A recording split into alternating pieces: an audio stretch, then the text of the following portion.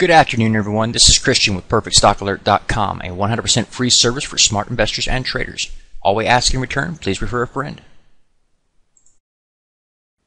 Today we're looking at the definition of discontinued operations. As we do in each one of these fundamental analysis tutorial videos, I'll give you the actual definition, and then we'll look at some examples and see if I can't give you a little bit more insight. Discontinued operations pertain to the elimination of a significant part of a company's business, such as the sale of an entire division of the company.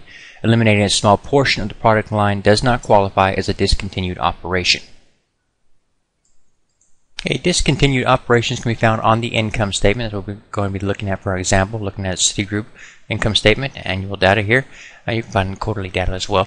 What we're going to be doing here is looking on Yahoo Finance. You can find this information anywhere. Google Finance will have it. You can also find it on your discount broker will have the information of the income statement for your company or within the annual report. Or you can actually go to the company's website. Many times they'll have the annual reports and the income statement and so forth and so on the website there, and you can actually just look at them there.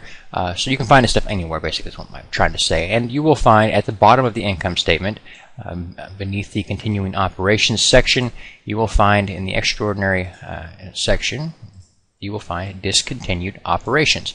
And most of the time you'll get nothing will be listed there. Right now you can see that we have 112, and basically this is in thousands, so 112,000 multiplied by 1,000, 112 million actually looking at here.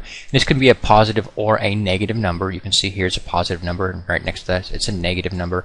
And this will typically happen when companies are restructuring. Then they'll be shutting down entire divisions of their company, or if they have perhaps a merger happens, then you would actually see, they merge and they'd say, okay, well, we don't need this extra little piece over here, let's shut that part down. But that's when you start seeing that. You won't typically see discontinued operations and extraordinary items together. It's very, very rare. They're that rare that it's going to happen. So this is something that's going to be, again, below the continuing operations, which means it's not a core part of the actual business, and they're trying to alert investors to that.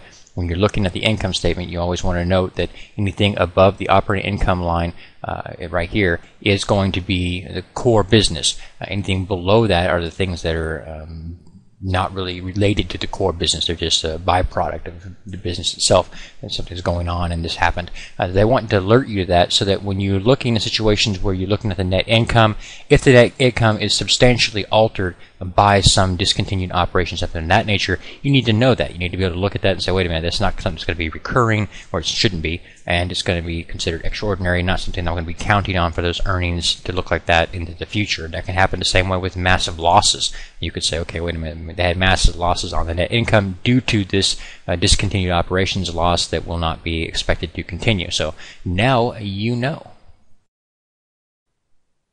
Please take a moment to review our disclaimer. The information provided herein is our opinion only. Under no circumstances do any statements here represent a recommendation to buy or sell securities or make any kind of an investment.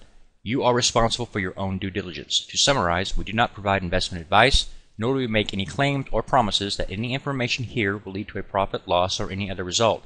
These videos are for educational purposes only.